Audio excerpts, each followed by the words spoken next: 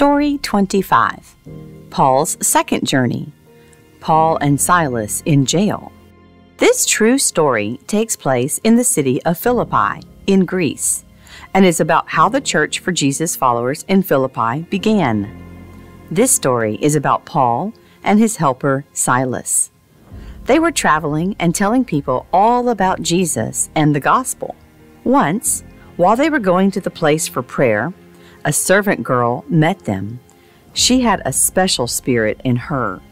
This was a spirit from the devil. It caused her to say that she had special knowledge. She earned a lot of money for her owners by pretending to know the future.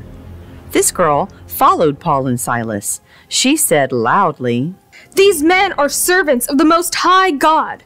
They are telling you how you can be saved." She kept this up for many days. This bothered Paul, so he turned and said to the spirit, "By the power of Jesus Christ, I command you to come out of her." Immediately, the spirit came out. The owners of the servant girl saw this. These men knew that now they could not use her to make money. So they grabbed Paul and Silas and dragged them before the city rulers in the marketplace.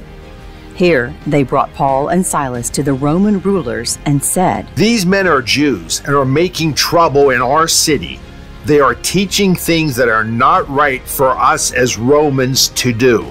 The crowd joined the attack against them. The Roman officers tore the clothes of Paul and Silas and had them beaten with rods again and again. After being severely beaten, Paul and Silas were thrown into jail. The jailer was ordered to guard them carefully. When he heard this order, he put them far inside the jail. He pinned down their feet between large blocks of wood. Paul and Silas had done nothing wrong. Sometimes bad things can happen to people, even when they're doing what is right. Instead of being sad and upset, Paul and Silas trusted God to make something good from what the people who had put them in jail had meant for bad. Paul and Silas could not change their circumstance, but they could choose how they would react. They chose not to be mad or bitter. They chose to rejoice, even in this difficult situation. They may not have been happy with their situation, but they chose to celebrate the joy of being saved by Jesus. They focused on their faith that God would take care of them. Paul and Silas were praying and singing songs to God. The other prisoners were listening to them. Suddenly, there was a big earthquake. It was so strong that it shook the jail. Then all the doors of the jail broke open. All the prisoners were freed from their chains. The jailer woke up and saw that the jail doors were open. He thought that the prisoners had already escaped, so he got his sword and was about to kill himself. But Paul shouted, "Don't hurt yourself! We are all here!" The jailer told someone to bring a light. Then he ran inside, shaking with fear. He fell down before Paul and Silas. Then he brought them outside and said, "Men, what must I do to be saved?" They said to him, "Believe in the Lord Jesus, and you will be saved. You and all the people in your house." So Paul and Silas told the message of the Lord to the jailer and all the people in his house.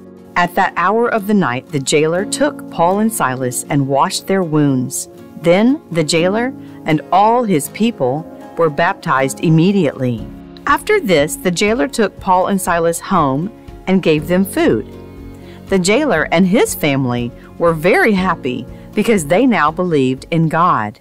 The next morning, the Roman officers sent the police to tell the jailer, "Let these men go free."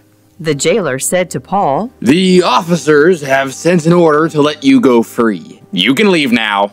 Go in peace."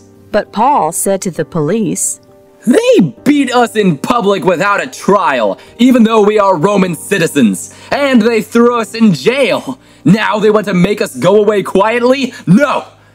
Let them come themselves and bring us out. The police told the Roman officers what Paul said. When the officers heard that Paul and Silas were Roman citizens, they were afraid. So they came and told Paul and Silas They were sorry. They took Paul and Silas out of jail and asked them to leave the city. So when they came out of the jail, they went to Lydia's house. There, they saw some of the believers and encouraged them. Then they left.